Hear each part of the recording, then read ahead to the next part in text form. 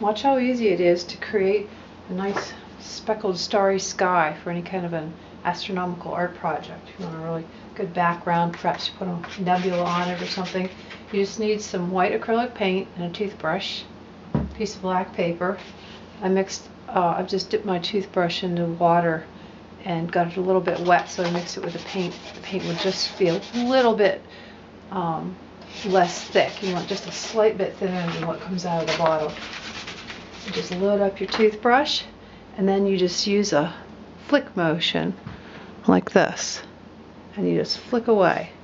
A couple flicks and you're done.